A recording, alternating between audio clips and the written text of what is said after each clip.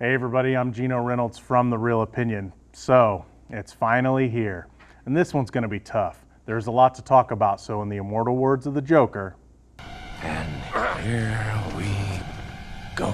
After the events of Man of Steel, Bruce Wayne decides that the Earth needs a contingency plan to stop Superman if there's even a chance that he might turn on the Earth. That would be the short setup for this movie. The detailed setup would take way too long to fully cover.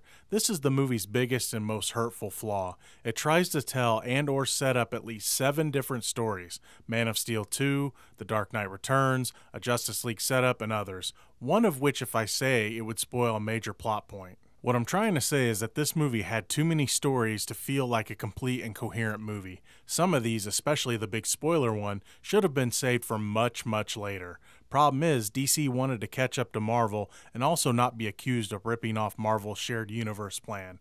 I think I would have rather they took their time and world build instead. The best part of the film that offers the most promise for the future is Ben Affleck as Batman and Jeremy Irons as Alfred. In my opinion, all the best scenes in the movie involve one or both of them in some way, shape, or form. There's a scene involving a rescue that just feels like classic Dark Knight stuff. I will say that a lot of people might have a problem with this Batman because, for the lack of a better phrase, he straight up murders people. Because of this, I will put this thought on record now. The new Joker is a former Robin, whether it be Jason Todd, which is my pick, Tim Drake, or Dick Grayson. This is why he is still alive in a world where Batman kills people. When it comes to the other characters, honestly Superman's fine and Wonder Woman really worked for me. Though you may have already seen it in the trailer, the moment she comes to fight is pretty awesome. Lois Lane feels wasted the entire time. They try to make her overly important to the entire plot, but all she does is get into trouble and make stupid decisions that happen because plot. When it came to The Flash, Aquaman, and Cyborg, that stuff should have been saved for an after-credit scene, not crammed into the middle of this movie. And now, on to Jesse Eisenberg as Lex Luthor. Oh, I'm sorry, Lex Luthor Jr. I don't even know where to begin talking about this spastic little...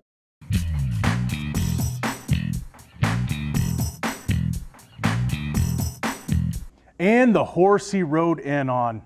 Sorry. Thank you for letting me get that off my chest. He's just awful, man. Awful. Now, let's move on to the title fight, shall we?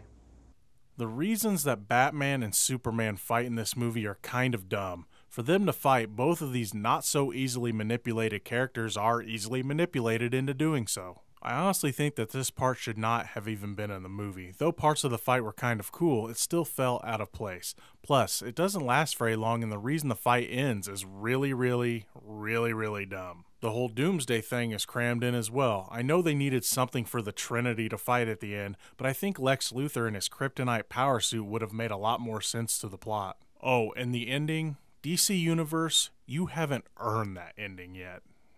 Despite my thoughts on this one, I'm not too discouraged from this DC Universe. This movie still had some promise for some of the things to come, even though as a whole it was a jumbled mess of a story. But remember, it's only just one guy's opinion. I'm Geno Reynolds from The Real Opinion. Until next time.